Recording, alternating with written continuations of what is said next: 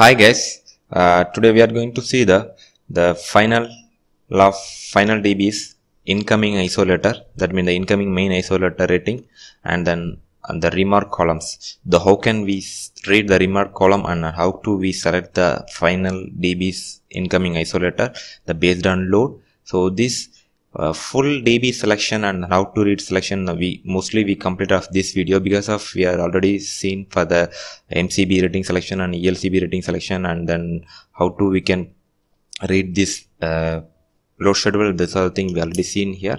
So but before that we are going to see here the isolator rating selection. So see, the first one is the isolator, how to they are selecting for the 63 ampere the isolator for this dB. So here first of all we need to consider the load power. So here the load power is 18.8 kilowatt. The load power has been mentioned here, 18.8 kilowatt on here.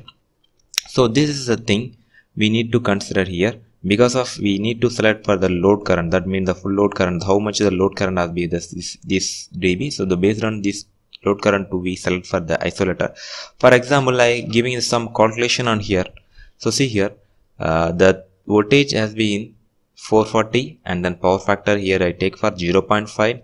So this is the lowest power factor, that's why I take in 0.5, that the lowest power factor means this is lagging. And then power has been 3-phase power, so root 3 VL cos pi, and V has been voltage, I has been current, and cos pi is a power factor. See here the power has been already we know here 18.8 kilowatt. So see here the 18.8 kilowatt here, and then root 3 440 into I and 0.5. So as per the mathematical calculation, the I has been came here, and then this calculation that we got for 49.33 ampere. So we don't have the rating of the 40 ampere isolator. Mostly we have a isolator rating for 32 ampere and then 40 ampere and 63 ampere and 80 ampere and then 100, 125, 160 and 200, 250, 300. So this kind of isolator rating has been available in market. So that's why we cannot choose for the 50 ampere isolator.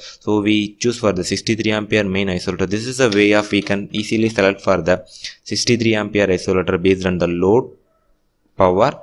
So another one thing, so another one dB also available here, 40 ampere isolator, but the load power has been 16.15. as per the same calculation on here, the 440 voltage and 0.5 power factor and the V root 3 VL cos pi, the same calculation we got with the 42.38 ampere on here. So here select for the ampere rating has been 40 ampere. This is a way of we can easily select for the isolator rating based on the load power. So after that we need to consider this thing, the remark column. How can we read the remark column and what are the thing has been mentioned on remark column.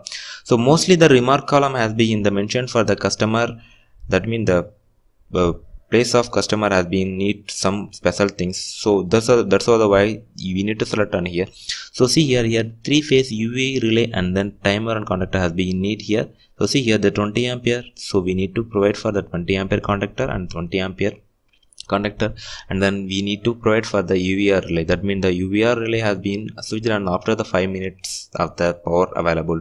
So this is a thing we need to consider here. So after that what are the things available, that means the ring circuit means that if you in here we use for 32 ampere, here mostly mentioned for the ring circuit. Ring circuit means we need to provide for the ring some extra neutral links, that means the neutral points. So that's the thing we need to consider here. Some cases, what are the things, special thing has been mentioned here.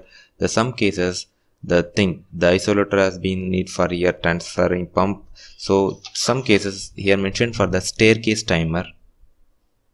So staircase timer has been need for the staircase. If you use for the staircase breaker on here, so we need to provide for staircase timer, they are mentioned here. Some cases they are providing for the 24 hours timer.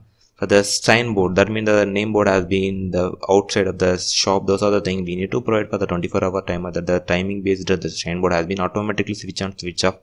So those are the things we need to consider the final dB calculation, that means the final dB construction, and those are the things. If you have any doubt, please comment here. Thank you for watching and don't forget to subscribe my channel.